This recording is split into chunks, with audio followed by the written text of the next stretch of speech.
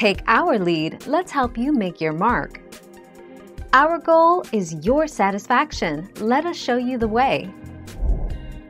The history of cascarones. The idea was first seen in Asia and later brought to Italy by the explorer Marco Polo.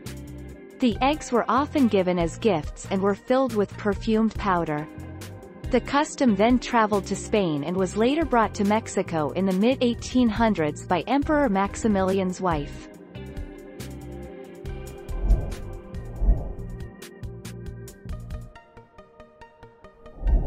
Let's help you make your mark.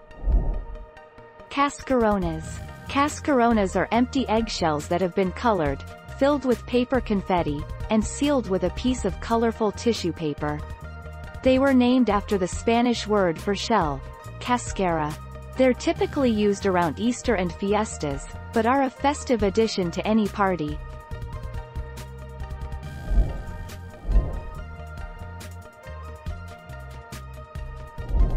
Make your mark, take our lead.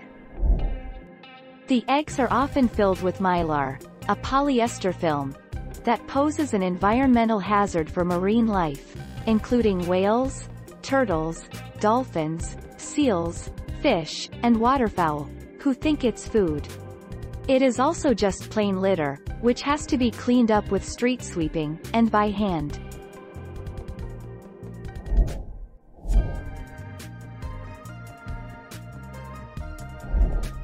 Take our lead.